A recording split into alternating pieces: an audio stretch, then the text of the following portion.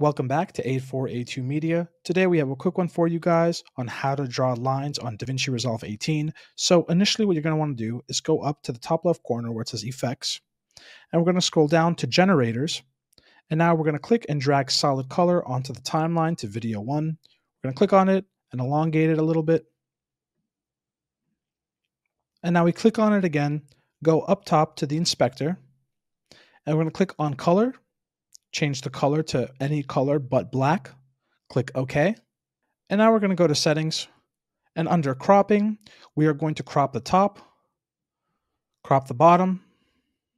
And now we use the right crop and the left crop to make our line as long as we'd like. And now we can move our line left, right, up, down. And that's how you draw a line in DaVinci Resolve 18. If this was helpful in any way, please leave a like down below, leave a comment, and thank you guys for watching and have a great day.